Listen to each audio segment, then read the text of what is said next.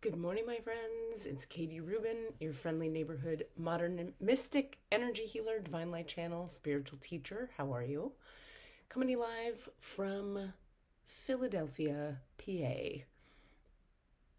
Side note for anybody from Philly, I love your city so much.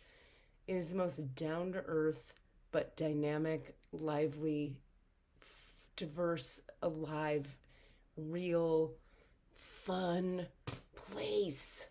I love it. I'm like barely awake doing this 3 card spread because the way the day laid out.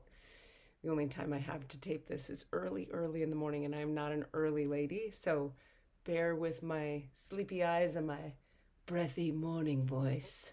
Just think of it as like a, like a radio show situation. This is my morning voice. All right, I've pulled cards for us today from the Work Your Light Rebecca Campbell Oracle card deck. I'm a big fan of this deck as well. Just felt like switching it up today from our regular amazing deck by Colette Baron Reed that we usually use, the Enchanted Map deck. In the recent past position, we have one of my favorite cards in any deck ever. All decks. Tarot, all the decks. You're already doing it, says this card. Stop overthinking. Keep facing your true north. This is in the recent past. You're already doing it. How encouraging is that?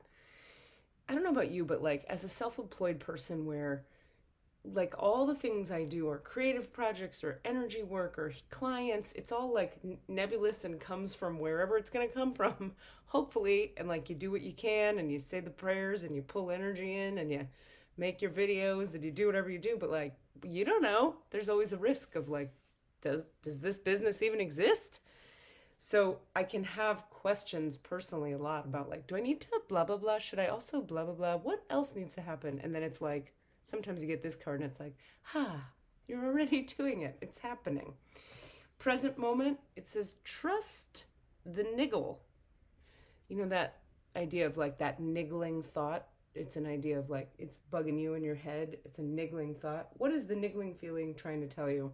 I have to say, I'm a little uncomfortable with that word at this moment in our cultural history because I'm like, I don't want to know, like, are the origins of that word okay? I should research it, and I will after this video. The outcome is another very satisfying card. This deck, by the way, Work Your Light Oracle deck, has 2 very satisfying cards in addition. So 3 very satisfying cards. You're already doing it. And the one we have today, yes. Just say yes. And then in this deck, there's also a no, just don't do it. I find it very satisfying. The ego and the mind always want answers to questions that are very simple, very locked down. That's not at all the kind of guidance and direction I regularly get for people in the Akashic Records or here. It's like, well, how do you feel about it? And, well, it would create this, but it wouldn't create that. It's not always yes, no, but then sometimes it is. In fact, regularly it is, but regularly it also isn't. So when we pull a card like this, I find it very egoically, satisfying. So let's read what the deck has to say about each of these. You're already doing it.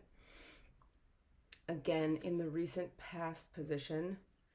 And in the meantime, as I pull this up, I want to share with you guys, last night here in Philly, I went to see Matt Fraser live. If you don't know Matt Fraser, there's a reality show about him, I think on E! And he's a psychic medium, and he walks around the audience wearing a fabulous, shiny gold jacket, and he just bees his fabulous, over-the-top, wonderful self. And he walks up to people, and he's like, your mom is here, and she won't leave me alone. Your dead aunt is here. Your baby died. Your mom was murdered. Like, he just sees all the dead people and comes up to you and sort of like helps you process what happened and makes everybody feel better, and is also like delightful and silly and over the top the whole time. And I just loved it. So Matt Fraser fans, go see him live. He's fantastic. All right. You're already doing it. This is the recent past position card. Stop overthinking. Keep facing your true north. Do not question things so much. Katie. You're on the right track. You're facing the right way. Stop overthinking it. It's happening, and you're closer than you think. You're exactly where you need to be, and things are moving at the perfect speed. Do not rush it. Now is not the time to be impatient. Now is the time to walk steady. There is no rush. What you are building is being built. What you have planted soon will blossom. With every new day, a new brick is being laid. You have come a long way. The foundations are steady. Now all that is needed is for you to trust and keep walking forward. If a thought that things should be moving faster enters your head, this is just your ego comparing your rising to someone else. Comparison is not your friend. Stay in your lane, water your own garden, knowing that your time to bloom will come soon. You're already doing it. Keep going, it says. And then we come to this really fun, okay, even though I'm a little worried about the origins of this word, the Trust the Niggle card is such a nice encouragement after, particularly after, like, you're on the right track, you're doing it right, everything's good. And then, so trust that little feeling, that little knowing, that little pokey thing that keeps, I should go to my friend's party on Saturday. And you're like, I don't even want to go, and why would I go? And it's far away. But that little niggling voice is like, go do the thing. What is the niggling feeling trying to tell you? That annoying niggling feeling, that inconvenient annoying feeling, try as you might, it's there, and it isn't going anywhere. Most people spend years ignoring their niggling feelings, throwing their best dollops of stubbornness, ego, and post-rationalization to numb them out. It's exhausting. And until you face the niggle, life just throws you more bait to awaken it. To draw your attention to the light within you that is bursting to come out, the niggle is an arrow pointing to what is standing in your way. The relationship, the conversation, the decision, the shift that needs to be made, the stone in your shoe. Often we feel the niggling feeling in our body first. Many people think that intuition is something from the higher realms, but in fact it is the body that is the intuitive one, working through our senses to deliver vibrational information. It takes just a moment every day to scan your body, to receive the intuitive intelligence and act on it quickly. You are being called to face the niggle now. If you don't face it, the universe will throw something much bigger and more obvious in your path, and then you will likely regret that you didn't answer the niggle in the first place. I know it's scary, but you're safe. Answer the niggle now. God, they say that word a lot in this little entry. Work your light inquiry. What is your niggling feeling trying to tell you? Fantastic. So you're already doing it. Don't overthink it. You have a little awareness that won't leave you, some knowing, some feeling in your body, some intuitive hit. I should this, I should that. I know it's this. I should call this. I don't want to. It's going to be hard. It's going to take a long time. Or why would I do that? Or that seems weird. Those are all judgments we have in response to the niggling feelings we get. So the card is saying in this present moment, and by the way, it's in the present moment position, just listen to it. Do that thing. And the outcome is yes. Just say yes. I mean, I don't know if I need to read anything because it's pretty simple what that card means. Oh my God, this is hilarious. Look what it says. 2 pages. 2 pages of huge yes. And the work your light homework is don't overthink it, just say yes. Okay. Literally, that was just the word yes written over and over again. Okay, so in the recent past, we've been encouraged to go, listen, you're already doing it. You don't have to trip out. Just keep going. Just keep facing your true north. Do what you've already been doing. Trust that little intuitive poke that won't leave you alone that's probably coming through your body or however you get intuitive hits. And the answer is yes. Around the corner, we're coming to the results, and the results are yes. So if you're making a big decision or you're in the middle of a transition or you're making a small decision, it's a yes, apparently. Good to see you all, except that I can't in any way, except energetically I can. Good to feel you. I can certainly feel you. What do I have to tell you? Okay, All the Answers podcast, free everywhere you get podcasts. We're very funny. Cassidy Jamal Brown and I are sassy and irreverent, and we poke fun at all kinds of things and have all kinds of deep, deep conversations about life. And then we have a guest on, or we don't, and we open the Akashic records of the guest or of all kinds of other people, places, and things, and ask very deep questions. Lately, we're really exploring the relationship between spirituality and consciousness.